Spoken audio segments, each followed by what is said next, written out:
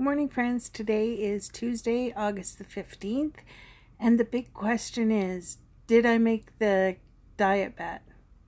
Did I achieve my goal? Did I not achieve the goal? Well, big breath here. I did not. The goal was, I believe, to lose 11.7 pounds in a month. It was a certain percentage of your weight, which I've mentioned earlier.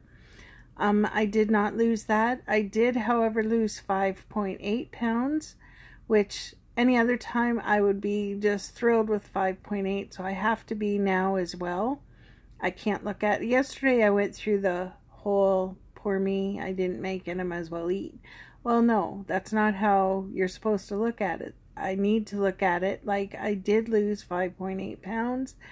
And sure, it took 4 weeks, but that's okay. At least it went down.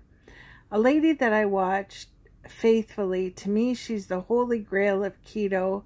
And her channel, she's got a YouTube channel. And it is Pearls of Wisdom and Food, Keto Under 20. And she is amazing. She is a no BS kind of lady. She tells you how it is. She will admit she is a food addict. She was addicted to gum as well. She no longer chews gum. And she does everything basic. Like, she'll have a big salad bowl for lunch and she puts 2 different kinds of organic lettuce in. She puts feta cheese. Everything she does is organic and grass-fed when possible, which basically is all the time. And then she'll have like a fatty meat and a vegetable for supper. And she enjoys her coffee in the morning as well, as much as me, I think. And she just is amazing. And as she has said, why put the pressure on yourself of joining the diet bet? Like, it is good. It was fun, but I did stress out about it. And this is going to be a lifestyle change for me, not just a diet. So why stress myself out when I don't have to?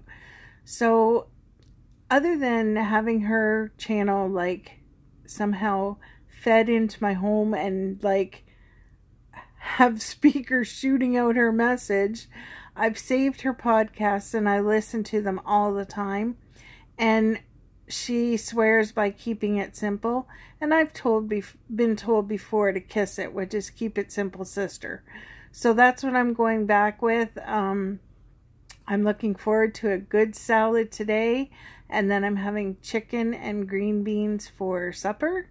I probably won't do the video, but no, that is what I'm having. I'm enjoying my bulletproof coffee right now. So yes, so those inquiring minds that want to know, I didn't make the diet bet. I did lose out on 30 bucks. That's the worst part of it. That's the stinger. But anyway, I did lose, so that's the main thing. And right back fresh today. I did have a couple of, unwise decisions yesterday. And again, it was because I felt like I failed, but really I didn't fail. Sure, I didn't meet the goal that was set for me, but that doesn't mean I failed. I lost weight. So anyway, now I'm just repeating myself, so I might as well just sign off. I hope you guys have a great Tuesday. It's kind of dull and rainy here today, but it's going to be a good day. So I love you guys. Thank you so much for your support, and I will talk to you soon. Okay, bye-bye. Hi guys, so it is now 1:30, and this is my first meal of the day. I have butter lettuce, a piece of female bacon cut up, some shredded cheese, a mini cucumber, and a tablespoon of something. A tablespoon of sunflower seeds. For the life of me, I couldn't think what it was. But anyway, this is what's for lunch, and I will bring you back at supper. I hope you guys are all having a great day. Hi guys, well, it is 5:30 and it's supper time, and I am having a chicken leg and thigh that was done in the crock pot and then put in the oven on a cookie sheet after. I don't know if you can hear that sniffing or not. That's Korak. He thinks it smells good too.